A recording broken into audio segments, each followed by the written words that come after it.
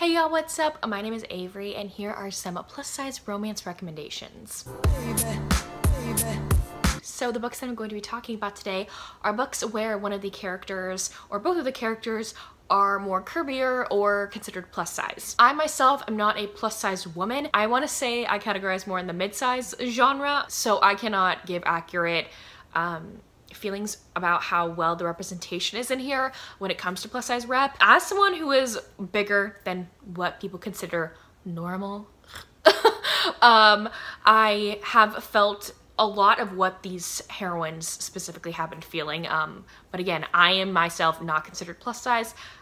So again, I can't attest to how well the representation is done. So let's go dive into these 10 books. First, we have one of my favorite romances of all time, which is Hurts to Want You by Alicia Rai. This is the third book, a part of the Forbidden Hearts series. I would say read these in order. You get the most out of them if you do. This is the last book in the series, so all the other couples that are in the other books, like their story kind of gets like wrapped up as well in here. So our heroine in here, she is kind of like an heiress. Her family owns this giant company, earns a lot of money, but she has always had a huge crush on her brother's best friend. His name is Gabriel and he's big and tattooed and would not be considered a good match for our heroine because he is considered the help. He's not a part of a rich family, and so she knows that her father would not approve of them being together. These two people are then thrust together and forced to like confess their feelings for one another and kind of admit their feelings for one another when they are forced to work together to put on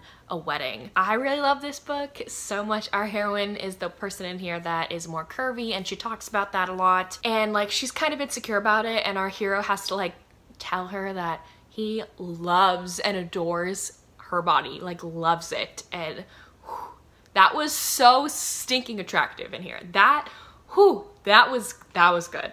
Next I have A Worthy Opponent by Katie Robert.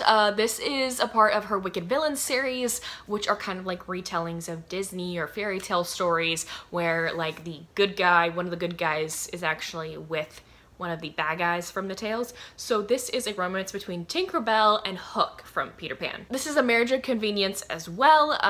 Tink has to marry Hook to get away from Peter, who is trying to get her. And Peter in this story is a bad guy. And so you have seen like Tink and Hook pop up in the previous books, and I love this one. I think this might be my favorite in the series. I love Tink so much, and she fully embraces and loves her body. She flaunts it and knows that people are attracted to it, and she doesn't give a crap what other people think about her. So you basically see like no insecurity whatsoever about like Tink not liking her body. She fully accepts the way that she looks, and man, was that so refreshing to read about. I love characters like that because it has something that you can like look up to and be like, I want to feel that way about my body.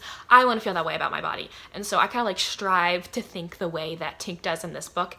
And I don't know, I really liked that. Next we have Penny's Protector by Ruby Dixon. This is book number 10, a part of the Ice Home series. If you didn't know, this is an alien romance series. This is a spin-off to the Ice Planet Barbarian series, where human women have crash landed onto this deserted ice planet filled with blue aliens. And each person on the planet has to have a kui or a symbiote put in their body that will like heal them, get them acclimated to the weather, and tell them where their lifelong mate and partner is. So if your mate or partner to have the best offspring with comes in close vicinity, your kui will start to hum and indicate to you like that's your person, that's who you're gonna be with. And so this book is about Penny, and she was kidnapped by one of the aliens on the planet, and he takes her to this cave. He wants to kidnap her so that like they can be together.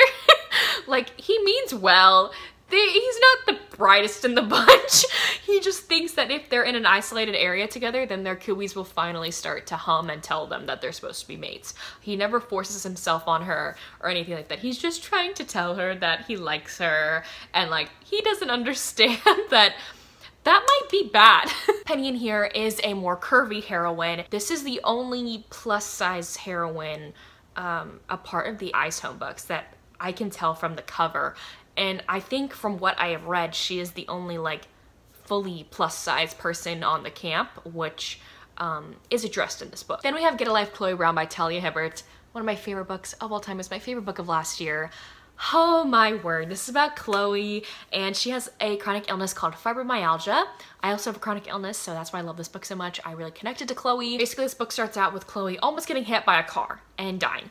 And she's like reflecting on her life and is like, I need to do more with my life. I've done nothing with my life. So she decides to move out of her parents' house and makes a list of a bunch of things that she wants to do to have a life. She then gets an apartment of her own, and she meets the superintendent there whose name is Redford.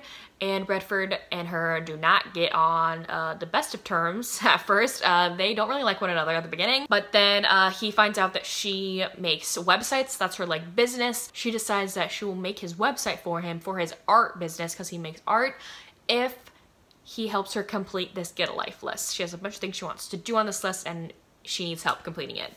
So throughout all of that, they start falling for one another. I honestly love all of Talia Hibbert's books that I've read so far, specifically in the Brown Sisters series. I believe every single sister in the series is plus size. Every single sister in the Brown Sisters series like fully embraces their body type and their body shape and really loves themselves. Dani specifically, and take a hint, Dani Brown, she flaunts her body. She loves it.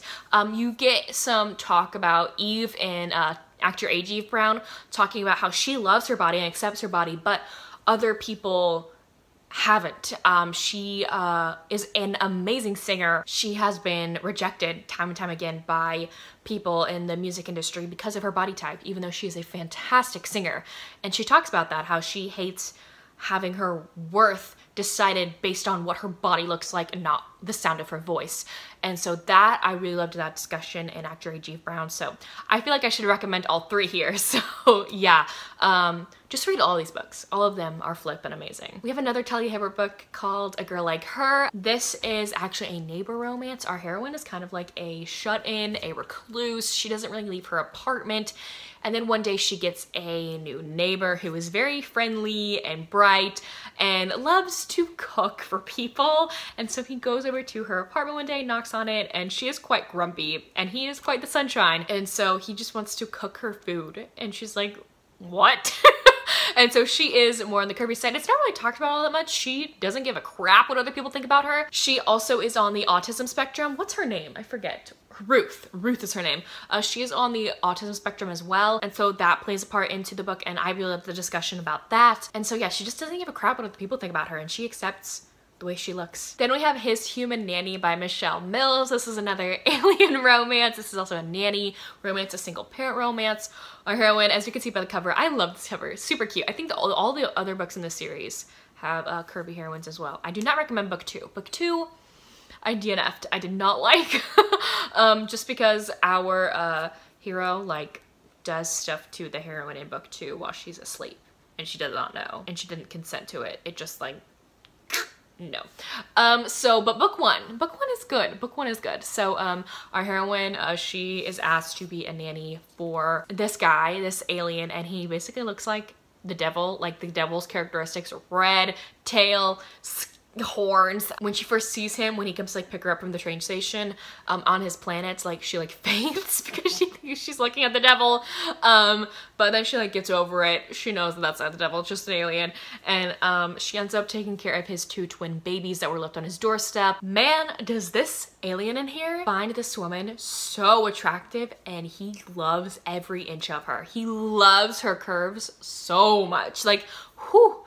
Oh, the attraction this alien has to this woman is hot. It is hot. I love when you get to see a hero and read about a hero that loves the curves in a woman. Like, that is one of the most attractive things that you can read about in a book, and did this book deliver.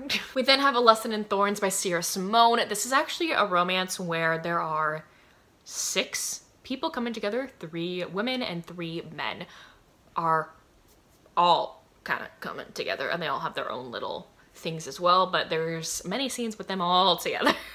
But basically all six characters in here, their parents all were friends, and they went to this estate when they were kids, and it's years later they all have come back to this estate, and there's like something creepy, magical, mystical going on, and they all 6 end up like getting together.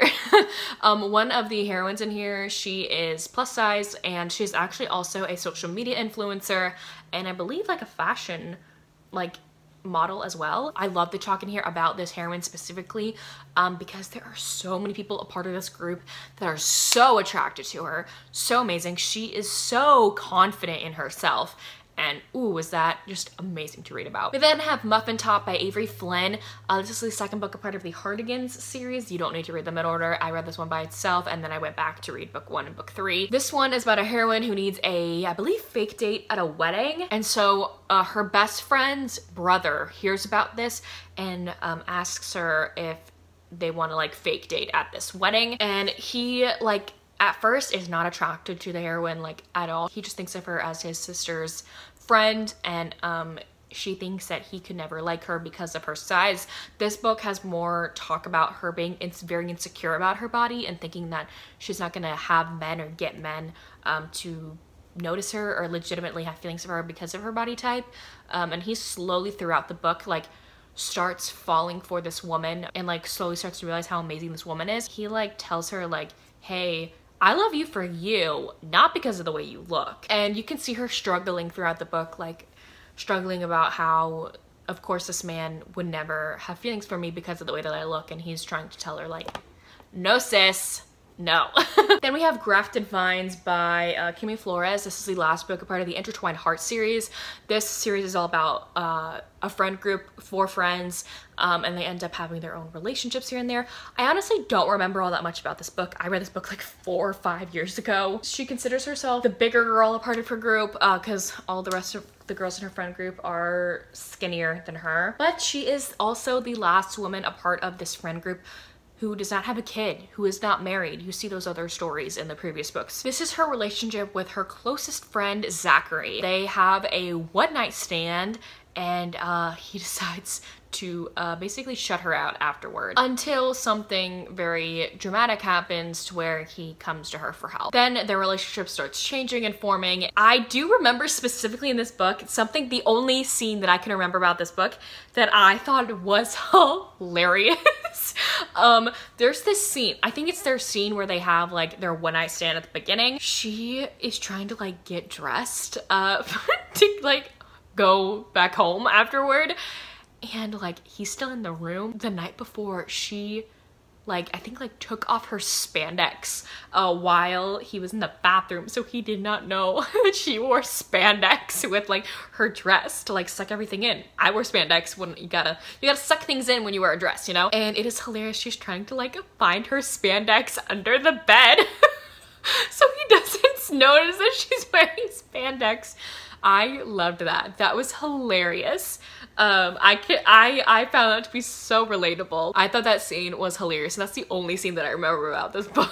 And lastly, we have Zenny by Rebecca Weatherspoon. And now in this book, both the hero and the heroine are plus size. This book is about Zenny and Mason, and they don't know each other at the beginning of this book, but Zenny's grandmother aunt ends up passing away. Her aunt was quite a big music superstar, and she didn't really have kids of her own, so she ends up giving like basically all of the inheritance to Zenny, except for also giving some to Mason, who was her friend in her small town, younger friend, companion basically, that lived in the same small town as her. There is like a parameter in her will that tells them that they have to get married to be able to claim their inheritance. So this is a marriage of convenience, so both of them can get the money, all the money that this woman has left for them. Both characters, on top of being plus size, are an interracial couple, and they are both bisexual, I'm pretty sure, and that is talked about a lot. All of those things are talked about, addressed, and talked about very naturally and flows very naturally. And I really liked that part of this book. But yeah, they end up having to get married to claim this inheritance, and then they end up actually falling for one another. Really cute, really sweet. I love this book so much. I really also actually love Rafe, the first book, more in the series, but that's neither here nor there. We'll talk about that book another day. So there you have it. Those are 10 books that have a plus size representation in it. Again, I am not plus size myself, but I did relate to a lot of what the characters were talking about in these books. If you personally don't like the representation in these books, please leave them down below. I'd love to know your opinions. Again, let me know if you've read these books or if you want to. But anyways, thank y'all so much for watching. I will see y'all soon in my next one. Bye, y'all.